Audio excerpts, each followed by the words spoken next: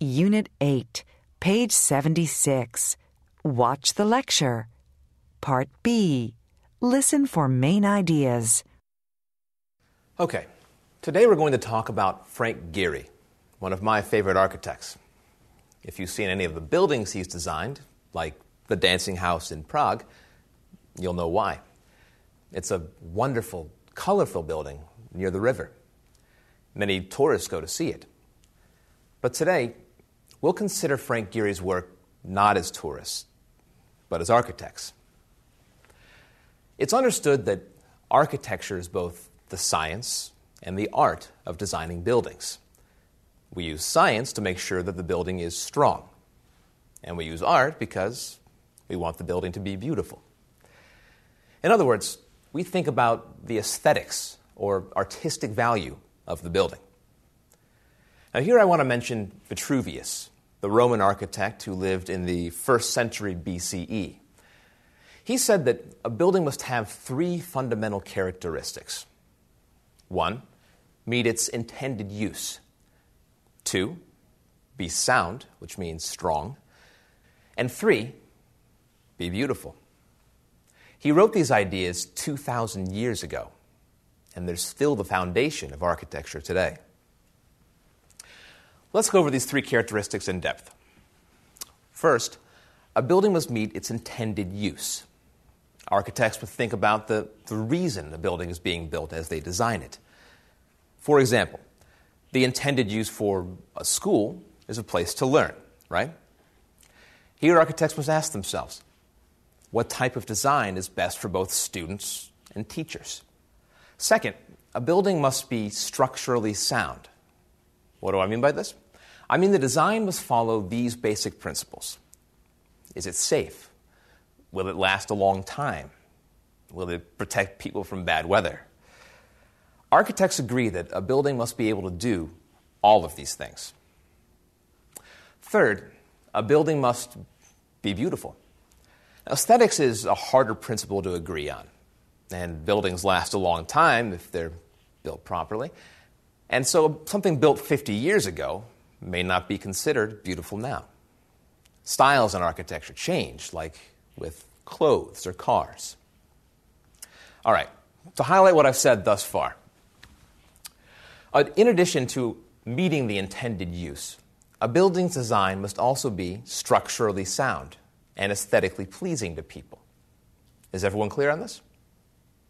Now I'd like to shift to talking about Frank Gehry's work and how he applied these 3 characteristics of architecture. Have any of you seen his buildings, like the Walt Disney Concert Hall in Los Angeles or the Fish Dance Restaurant in Kobe, Japan? It looks like a gigantic fish. I see a few hands, great. Then you'll know what I mean when I say his style is very distinct. He was an architectural pioneer who wasn't afraid to try new ideas. His designs are exciting and inspirational because they push us to explore the possibilities. Specifically, how can we describe his style? I can think of 3 words: resourceful, playful, and innovative. It's resourceful because of the building materials. It's playful because of the bright colors and fun designs, like his store in Venice, California, with giant binoculars at the entrance. And it's innovative because he said goodbye to traditional architecture and experimented with new ideas.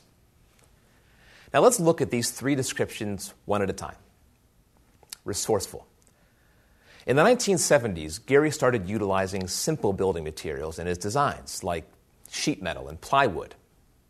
In fact, he's famous for using chain link fence, the kind of fence you see around construction sites to keep people out. I'm sure you've all seen it around a building being built. Since he knew the fencing would always be there, he decided to use it in his designs.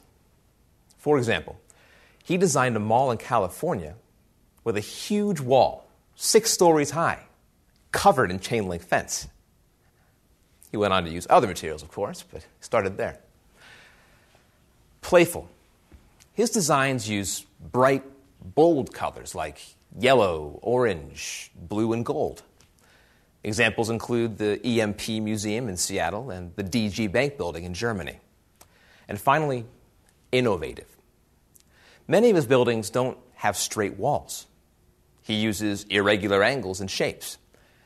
A great example of this is the Vitra Design Museum in Germany. That's V-I-T-R-A. The building looks like it could fall down, to be honest. But of course it won't, because Gehry designed it to be structurally sound. So how did Gehry develop his dynamic style? Up until the early 1970s, he did traditional architecture. However, he didn't feel it allowed him to be creative enough. He began experimenting with his design ideas by working on houses, including his own house in Santa Monica, California, which he worked on from 1977 to 1978. Many neighbors didn't like the design of his house, but Gehry did. Now we ask, why did he develop this distinct style? He once said that he thinks like an artist. For him, a building is like a big sculpture or a big work of art. He pushes the limits of what is structurally possible from an engineering standpoint in order to create beautiful buildings.